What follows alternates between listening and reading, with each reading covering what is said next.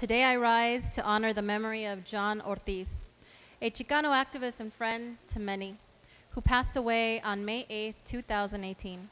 His contributions to the Chicano walkouts were instrumental in the ongoing fight for educational equity, opportunity, and justice. A graduate of Garfield High School in AD 51 and a leader of the 1968 Chicano walkouts, John helped spark the national conversation about the positive change made possible by empowering students through community action.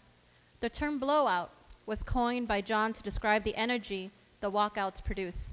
As a jazz musician, he saw this musical term used to describe the stressing of a particular note. As a way to characterize the collective movement he helped generate alongside fellow Chicano Latino leaders. John was among thousands of Chicano students discriminated against by an educational system of the 1960s. Students were not allowed to speak Spanish, were funneled away from college prep courses, and had few teachers of color who could relate to them. Instead of accepting these unfair circumstances, John and his colleagues took a stand by addressing injustice and fostering an environment where diversity could thrive. Colleagues, we previously honored the work of John Ortiz and his fellow champions, Bobby Verdugo, Mita Cuaron, and Yoli Ortiz, in these chambers in March.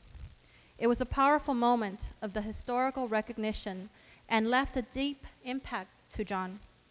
He told Bobby afterwards, in my office, that after receiving that recognition from the state legislature, he felt that it was the first time that his work actually mattered and made a difference. John's work will never be forgotten, and his impact lives through the student leaders of today, passionate, determined, and ready to force change needed.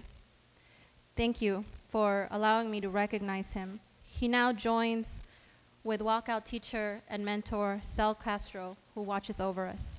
May he rest in power.